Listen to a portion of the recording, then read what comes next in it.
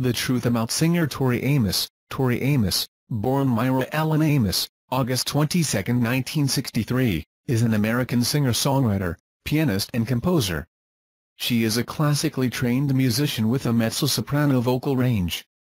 Having already begun composing instrumental pieces on piano, Amos won a full scholarship to the Peabody Institute at Johns Hopkins University at the age of 5, the youngest person ever to have been admitted. She was expelled at the age of 11 for what Rolling Stone described as musical insubordination. Amos was the lead singer of the short-lived 1980s pop group Why Can't Tori Read before achieving her breakthrough as a solo artist in the early 1990s. Her songs focus on a broad range of topics, including sexuality, feminism, politics, and religion.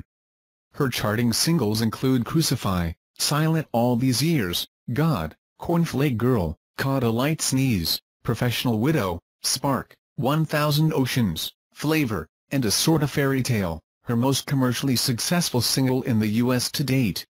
Amos has received 5 MTV VMA nominations, 8 Grammy nominations, and has won an Echo Award for her classical work.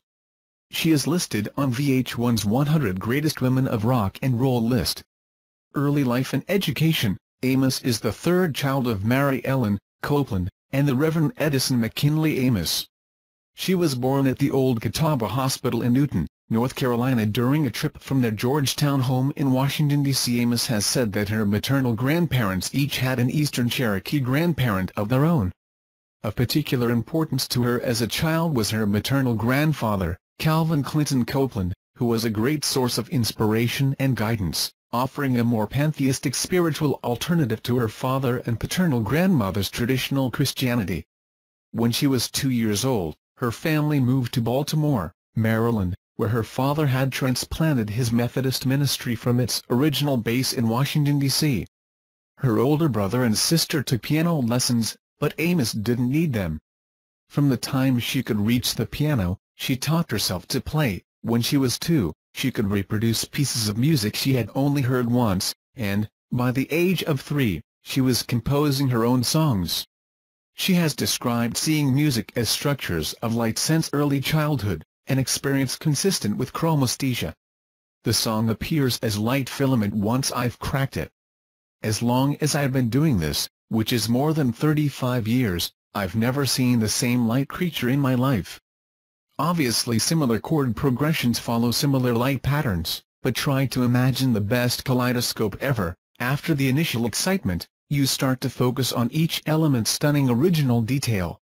For instance, the sound of the words with the sound of the chord progression combined with the rhythm manifests itself in a unique expression of the architecture of color and light. I started visiting this world when I was 3, listening to a piece by Bela Bartok. I visited a configuration that day that wasn't on this earth. It was euphoric. At 5, she became the youngest student ever admitted to the preparatory division of the Peabody Conservatory of Music. She studied classical piano at Peabody from 1968 to 1974. In 1974, when she was 11, her scholarship was discontinued and she was asked to leave. Amos has asserted that she lost the scholarship because of her interest in rock and popular music, coupled with her dislike for reading from sheet music.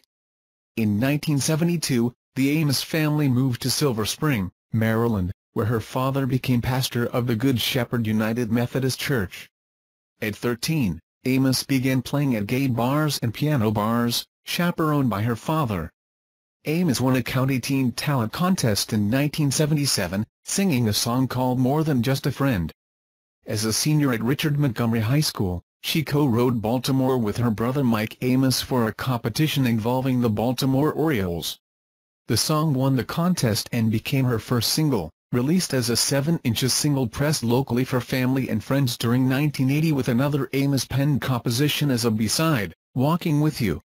Before this, she had performed under her middle name, Ellen, but permanently adopted Tori after a friend's boyfriend told her she looked like a Torrey pine, a tree native to the West Coast. Career beginnings. By the time she was 17, Amos had a stock of homemade demo tapes that her father regularly sent out to record companies and producers. Producer Narada Michael Walden responded favorably, He and Amos cut some tracks together, but none were released. Eventually, Atlantic Records responded to one of the tapes, and, when A&R man Jason Flom flew to Baltimore to audition her in person, the label was convinced and signed her. In 1984, Amos moved to Los Angeles to pursue her music career after several years performing on the piano bar circuit of the D.C. area. Why Can't Tori Read, 1986-88. In 1986, Amos formed a musical group called Why Can't Tori Read, named for her difficulty sight reading. In addition to Amos, the group was composed of Steve Catton, who would later play guitars on all of her albums until 1999, drummer Matt Sorum, bass player Brad Cobb and, for a short time, keyboardist Jim Tauber. The band went through several iterations of songwriting and recording. Amos has said interference from record executives caused the band to lose its musical edge and direction during this time. Finally, in July 1988, the band's self-titled debut album, Why Can't Tori Read, was released. Although its producer, Joe Ciccarelli, stated that Amos was very happy with the album at the time, Amos has since criticized it, once remarking, "The only good thing about that album is my ankle-high boots."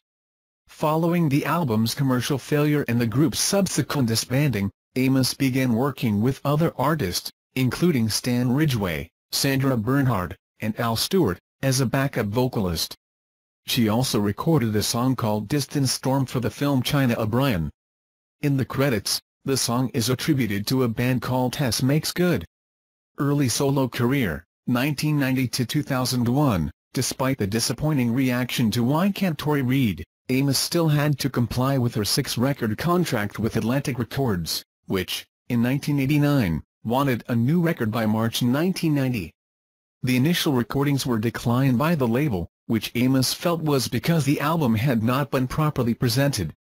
The album was reworked and expanded under the guidance of Doug Morris and the musical talents of Steve Catton, Eric Ross, Will McGregor, Carlo Nuccio, and Dan Benzel, resulting in Little Earthquakes, an album recounting her religious upbringing, sexual awakening, struggle to establish her identity, and sexual assault. This album became her commercial and artistic breakthrough, entering the British charts in January 1992 at number 15.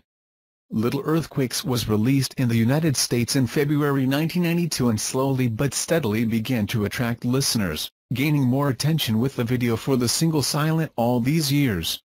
Amos traveled to New Mexico with personal and professional partner Eric Ross in 1993 to write and largely record her second solo record, Under the Pink. The album was received with mostly favorable reviews and sold enough copies to chart at number 12 on the Billboard 200, a significantly higher position than the preceding album's position at number 54 on the same chart.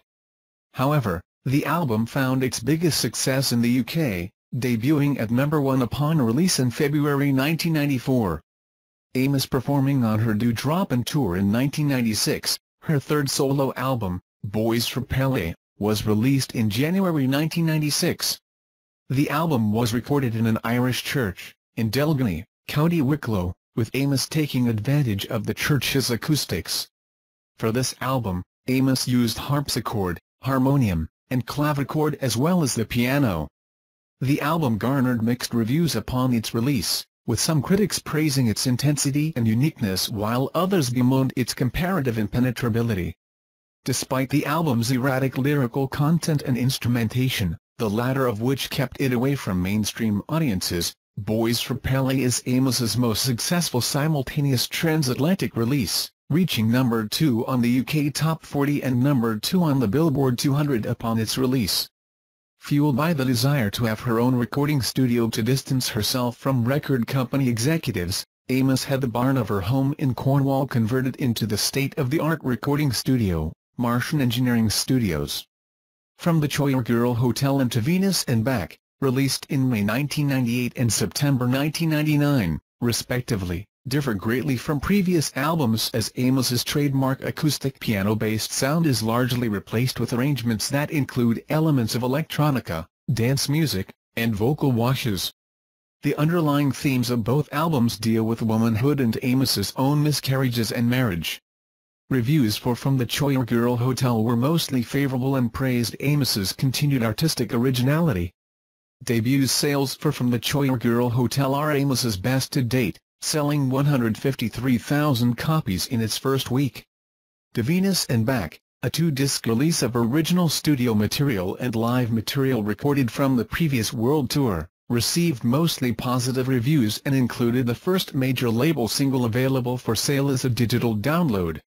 Shortly after giving birth to her daughter, Amos decided to record a cover album, taking songs written by men about women and reversing the gender roles to reflect a woman's perspective.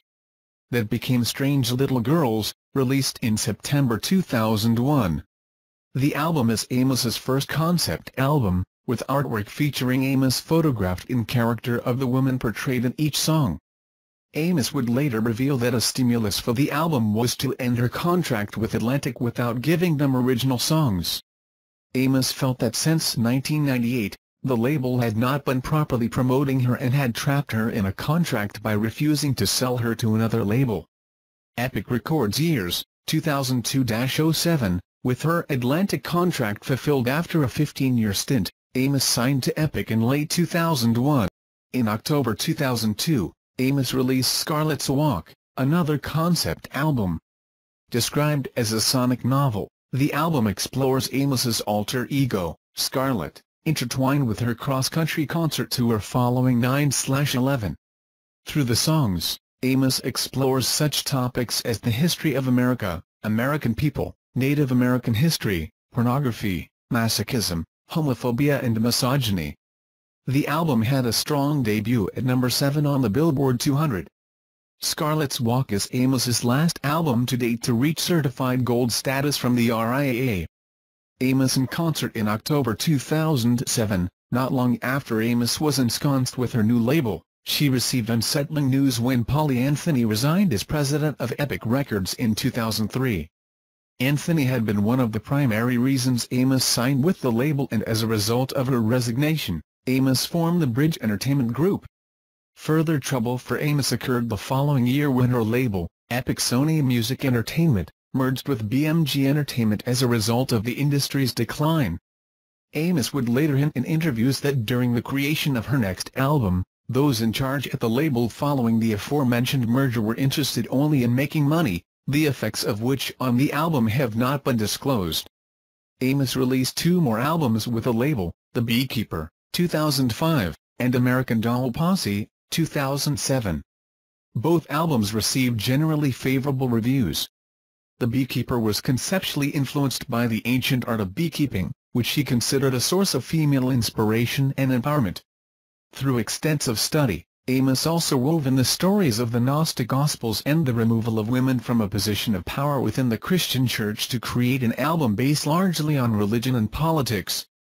The album debuted at number 5 on the Billboard 200, placing her in an elite group of women who have secured 5 or more U.S. top 10 album debuts. While the newly merged label was present throughout the production process of The Beekeeper, Amos and her crew nearly completed her next project, American Doll Posse, before inviting the label to listen to it. American Doll Posse, another concept album, is fashioned around a group of girls, the posse, who are used as a theme of alter egos of Amos's. Musically and stylistically, the album saw Amos return to a more confrontational nature. Like its predecessor, American Doll Posse debuted at number 5 on the Billboard 200.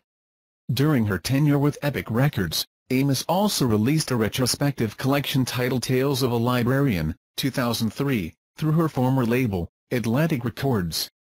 A 2-disc DVD set Fade to Red, 2006, containing most of Amos's solo music videos, released through the Warner Brothers reissue imprint Rhino.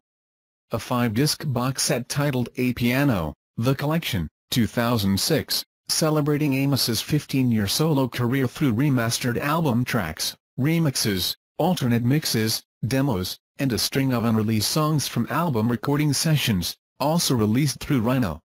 And numerous official bootlegs from 2 world tours, the original bootlegs, 2005, and Legs and Boots, 2007, through Epic Records. Universal Republic, 2008-11. In May 2008, Amos announced that, Due to creative and financial disagreements with Epic Records, she had negotiated an end to her contract with the record label, and would be operating independently of major record labels on future work. In September of the same year, Amos released a live album and DVD, Live at Montreux 1991/1992, through Eagle Rock Entertainment, of 2 performances she gave at the Montreux Jazz Festival very early on in her career while promoting her debut solo album, Little Earthquakes. By December, after a chance encounter with Chairman and CEO of Universal Music Group, Doug Morris, Amos signed a joint venture deal with Universal Republic Records. Abnormally Attracted to Sin, Amos's 10th solo studio album and her first album released through Universal Republic, was released in May 2009 to mostly positive reviews. The album debuted in the top 10 of the Billboard 200, making it Amos's 7th album to do so. Abnormally Attracted to Sin, admitted Amos, is a personal album, not a conceptual one, with the album exploring themes of power, boundaries, and the subjective view of sin. Continuing her distribution deal with Universal Republic, Amos released Midwinter Graces, her first seasonal album, in November of the same year. The album features reworked versions of traditional carols, as well as original songs written by Amos. During her contract with the label, Amos recorded vocals for 2 songs for David Byrne's collaboration album with Fatboy Slim, titled Here Lies Love, which was released in April 2010. In July of the same year, the DVD Tori Amos Live from the Artist's Den was released exclusively through Barnes & Noble. After a brief tour from June to September 2010, Amos released the highly exclusive live album From Russia with Love in December the same year, recorded live in Moscow on September 3, 2010. The limited edition set included a signature edition Lomography Diana F+ camera, along with 2 lenses, a roll of film and one of 5 photographs taken of Tori during her time in Moscow. The set was released exclusively through ToriAmos.com and only 2,000 copies were produced. Universal Music, 2012-present. In September 2011, Amos released her first classical-style music album, Night of Hunters, featuring variations on a theme to pay tribute to composers such as Bach, Chopin, Debussy, Granados, Satie and Schubert, on the Deutsche Grammophon label, a division of Universal Music Group. Amos recorded the album with several musicians, including the Apollon Musicite String Quartet. To mark the 20th anniversary of her debut album, Little Earthquakes, 1992, Amos released an album of songs from her back catalog reworked and re-recorded with the Metropole Orchestra. The album, titled Gold Dust, was released in October 2012 through Deutsche Grammophon. On May 1, 2012, Amos announced the formation of her own record label, Transmission Galactic, which she intends to use to develop new artists. In 2013, Amos collaborated with the Bullets on the track Wait Until Tomorrow from their debut album, They Die by Dawn and Other Short Stories. She has also stated in an interview that a new album and tour will materialize in 2014 and that it will be a return to contemporary music. September 2013 saw the launch of Amos's musical project adaptation of George MacDonald's The Light Princess, along with book writer Samuel Adamson and Marianne Elliott. It premiered at London's Royal National Theatre and ended in February 2014. The Light Princess and its lead actress, Rosalie Craig, were nominated for Best Musical and Best Musical Performance respectively at the Evening Standard Award. Craig won the Best Musical Performance category. Amos's 14th studio album, Unrepentant Geraldines, was released on May 13, 2014, via Mercury Classics Universal Music Classics in the U.S.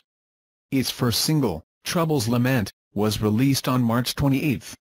The album was supported by the Unrepentant Geraldines tour, which began May 5, 2014, in Cork and continued across Europe, Africa, North America, and Australia, ending in Brisbane on November 21, 2014.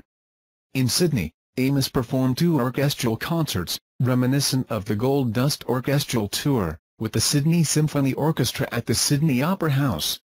According to a press release, Unrepentant Geraldines was a return to her core identity as a creator of contemporary songs of exquisite beauty following a series of more classically inspired and innovative musical projects of the last 4 years. It is both one further step in the artistic evolution of one of the most successful and influential artists of her generation, and a return to the inspiring and personal music that Amos is known for all around the world. The 2-CD set The Light Princess, original cast recording, was released on October 9, 2015 via Universal Mercury Classics. Apart from the original cast performances, the recording also includes 2 songs from the musical, Highness in the Sky and Darkest Hour, performed by Tori Amos. In early 2016, Amos announced via Twitter that the album Boys for Pele is slated for a deluxe reissue later in the year, following the deluxe re-releases of her first 2 albums in 2015. On April 22, 2017, Amos announced that her new album, Native Invader, would be released in September, accompanied by a world tour. During the summer of 2017, Amos launched 3 songs from the upcoming album, Cloud Riders, Up the Creek and Reindeer King, the latter featuring string arrangements by John Philip Shinali. Produced by Amos, the album explores topics like American politics and environmental issues, mixed with mythological elements and first-person narrations. The initial inspiration for the album came from a trip that Amos took to the Great Smoky Mountains, Tennessee, North Carolina, home of her Native American ancestors. However, 2 events deeply influenced the final record. In November 2016, Donald Trump became President of the United States of America. 2 months later, in January 2017, Amos's mother, Myra Ellen, suffered a stroke that left her unable to speak. Shocked by both events, Amos spent the first half of 2017 writing and recording the songs that would eventually form Native Invader. The album, released on September 8, 2017, has been presented in 2 formats, Standard and Deluxe. The standard version includes 13 songs, while the deluxe edition adds 2 extra songs to the tracklist, Upside Down 2 Inches in Russia. Native Invader has been well received by most music critics upon release. The album obtained a score of 76 out of 100 on the review aggregator website Metacritic, based on 17 reviews, indicating generally favorable reviews. In print, released in conjunction with The Beekeeper, Amos co-authored an autobiography with rock music journalist Ann Powers titled Piece by Piece, 2005. The book's subject is Amos's interest in mythology and religion, exploring her songwriting process, rise to fame, and her relationship with Atlantic Records. Image Comics released Comic Book Tattoo, 2008, a collection of comic stories, each based on or inspired by songs recorded by Amos. This TTS demo is for testing and evaluation purposes only. Any unauthorized commercial use is prohibited. Editor Rance Hossley worked with Amos to gather 80 different artists for the book, including Pia Guerra, David Mack, and Leah Moore. Additionally, Amos and her music have been the subject of numerous official and unofficial books, as well as academic critique, including Tori Amos, Lyrics, 2001, and an earlier biography, Tori Amos, All These Years, 1996. Tori Amos, In the Studio, 2011, by Jake Brown features an in-depth look at Amos's career, discography and recording process. Personal life. Amos in 1993. Alexandra Palace, London. Amos married English sound engineer Mark Hawley on February 22, 1998. Their only child, a daughter named Natasha Lorian Hawley, was born on September 5, 2000, a few weeks after Tori's 37th birthday. The family divides its time among Sewell's Point in Florida, Kinsale, County Cork, in Ireland, and Bude, Cornwall in the UK. Early in her professional career, Amos befriended author Neil Gaiman, who became a fan after she referred to him in the song Tear in Your Hand and also in print interviews. Although created before the two met, the character Delirium from Gaiman's The Sandman series is inspired by Amos. Gaiman has stated that they steal shamelessly from each other. She wrote the foreword to his collection Death, The High Cost of Living. He in turn wrote the introduction to Comic Book Tattoo. Gaiman is godfather to her daughter, and a poem written for her birth, Blueberry Girl, was published as a children's book of the same name in 2009.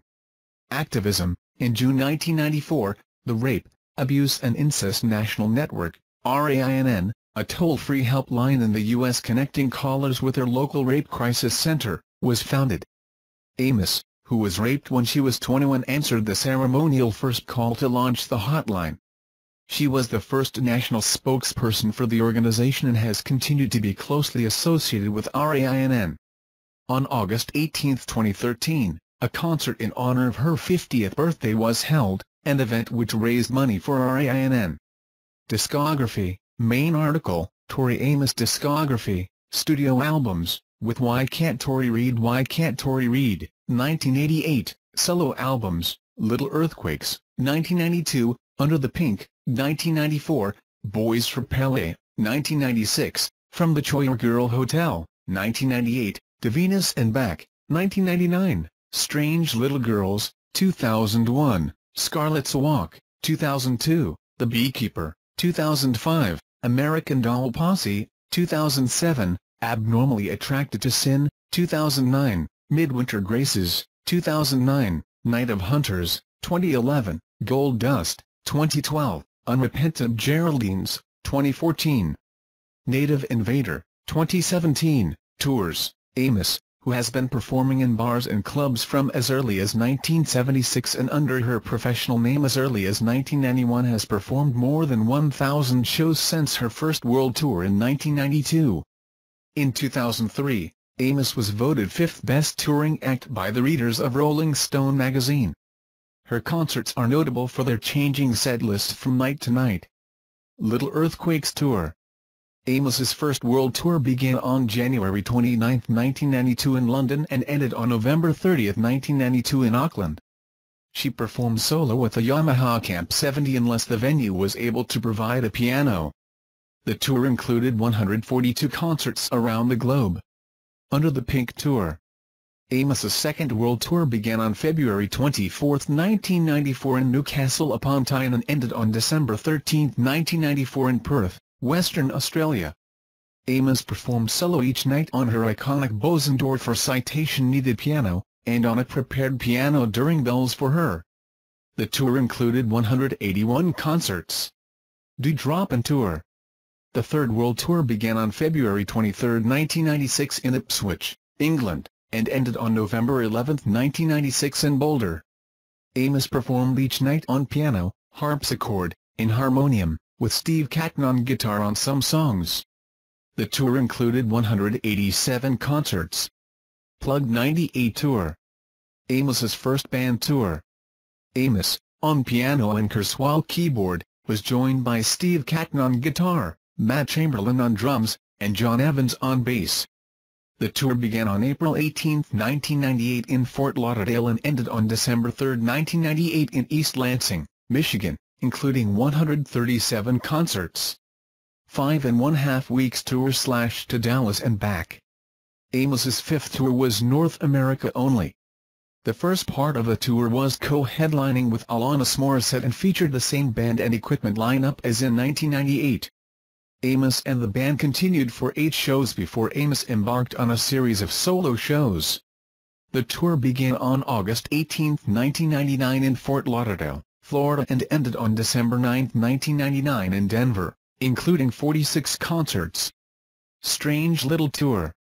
This tour was Amos's first since becoming a mother in 2000 and her first tour fully solo since 1994. Steve Catton was present on some songs in 1996. It saw Amos perform on piano, Rhodes piano, and Wurlitzer electric piano, and though the tour was in support of her covers album, the set lists were not strictly covers-oriented. Having brought her 1-year-old daughter on the road with her, this tour was also one of Amos's shortest ventures, lasting just 3 months. It began on August 30, 2001 in London and ended on December 17, 2001 in Milan, including 55 concerts. On Scarlet's Walk / Latopiano's tour. Amos's 7th tour saw her reunited with Matt Chamberlain and John Evans, but not Steve Catton. The first part of the tour, which featured Amos on piano, Kurzweil, Rhodes, and Wurlitzer, was 6 months long, and Amos went out again in the summer of 2003 for a tour with Ben Folds opening. The tour began on November 7, 2002 in Tampa and ended on September 4, 2003 in West Palm Beach, featuring 124 concerts. The final show of the tour was filmed and released as part of a DVD-CD set titled Welcome to Sunny Florida. The set also included a studio EP titled Scarlet's Hidden Treasures, an extension of the Scarlet's Walk album. Original Sensuality Tour / Summer of Sin. This tour began on April 1, 2005 in Clearwater, Florida, with Amos on piano, 2 Hammond B3 organs, and Rhodes. The tour also encompassed Australia for the first time since 1994. Amos announced at a concert on this tour that she would never stop touring but would scale down the tours. Amos returned to the road in August and September for the Summer of Sin North America leg, ending on September 17, 2005 in Los Angeles. The tour featured Tori's Piano Bar, where fans could nominate cover songs on Amos's website which she would then choose from to play in a special section of each show. One of the songs chosen was the Kylie Minogue hit Can't Get You Out of My Head, which Amos dedicated to her the day after Minogue's breast cancer was announced to the public.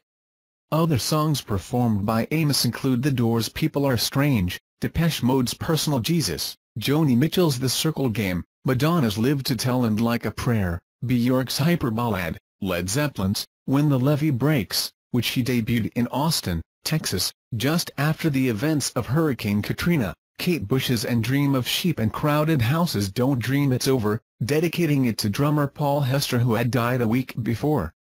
The entire concert tour featured 82 concerts, and 6 full-length concerts were released as the original bootlegs. American Doll Posse World Tour. This was Amos's first tour with a full band since her 1999 5.5 weeks tour, accompanied by longtime bandmates John Evans and Matt Chamberlain, with guitarist Dan Phelps rounding out Amos's new band. Amos's equipment included her piano, a Hammond B3 organ, and 2 Yamaha S9 AES keyboards. The tour kicked off with its European leg in Rome, Italy on May 28, 2007, which lasted through July, concluding in Israel. The Australian leg took place during September.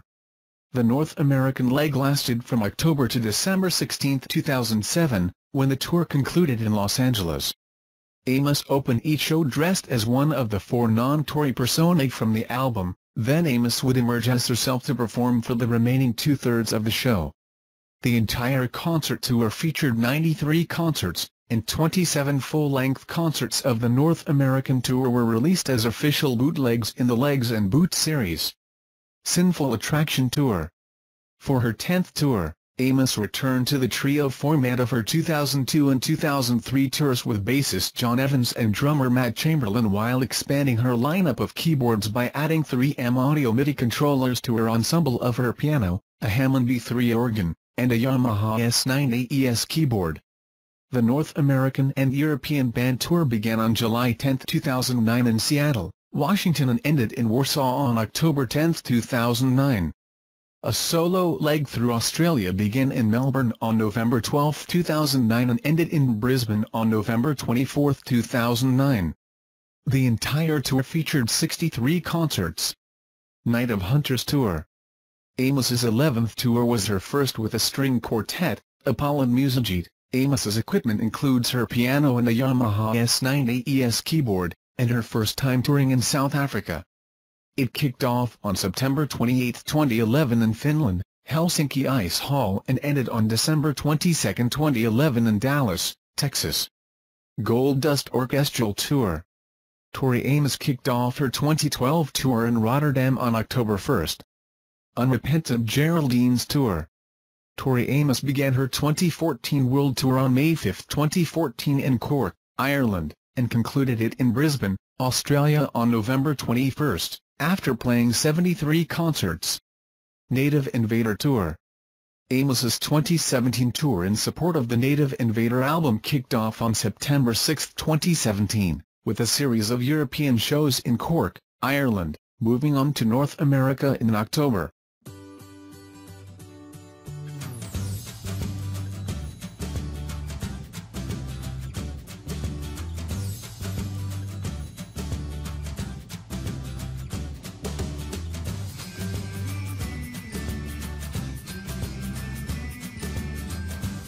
By her father. Amos won a county teen talent contest in 1977, singing a song called More Than Just a Friend. As a senior at Richard Montgomery High School, she co-wrote Baltimore with her brother Mike Amos for a competition involving the Baltimore Orioles. The song won the contest and became her first single, released as a 7-inch single pressed locally for family and friends during 1980 with another Amos-penned composition as a B-side, Walking With You. Before this, she had performed under her middle name, Ellen, but permanently adopted Tori after a friend's boyfriend told her she looked like a Tori pine, a tree native to the West Coast. Career beginnings. By the time she was 17, Amos had a stock of homemade demo tapes that her father regularly sent out to record companies and producers. Producer Narada Michael Walden responded favorably. He and Amos cut some tracks together, but none were released. Eventually, Atlantic Records responded to one of the tapes, and, when A&R man Jason Flom flew to Baltimore to audition her in person, the label was convinced and signed her. In 1984, Amos moved to Los Angeles to pursue her music career after several years performing on the piano bar circuit of the D.C. area. Why Can't Tori Read? 1986-88. She is listed on VH1's 100 Greatest Women of Rock and Roll list. Early life and education. Amos is the third child of Myra Ellen Copeland and the Reverend Edison McKinley Amos. She was born at the Old Catawba Hospital in Newton, North Carolina during a trip from their Georgetown home in Washington, D.C. Amos has said that her maternal grandparents each had an Eastern Cherokee grandparent of their own. Of particular importance to her as a child was her maternal grandfather, Calvin Clinton Copeland, who was a great source of inspiration and guidance, offering a more pantheistic spiritual alternative to her father and paternal grandmother's traditional Christianity. When she was 2 years old, her family moved to Baltimore, Maryland, where her father had transplanted his Methodist ministry from its original base in Washington, D.C. Her older brother and sister took piano lessons, but Amos didn't need them. From the time she could reach the piano, she taught herself to play. When she was 2, she could reproduce pieces of music she had only heard once, and, by the age of 3, she was composing her own songs. She has described seeing music as structures of light since early childhood, an experience consistent with chromesthesia. The song appears as light filament once I've cracked it. As long as I've been doing